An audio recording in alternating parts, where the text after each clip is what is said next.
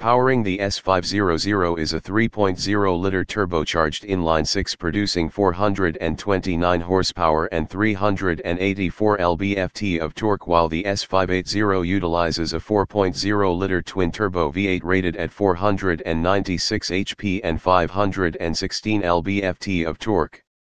Both powertrains are paired with a 9-speed automatic transmission and feature a 48-volt mild hybrid system.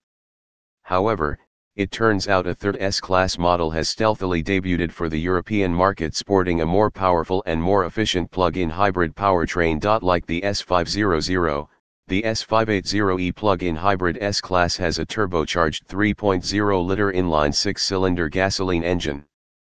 Increasing the power output and improving the efficiency is a 28 kWh battery pack and a gearbox-mounted electric motor producing a combined output of 510 horsepower, making it 81 HP more powerful than the S500 and 41 HP more powerful than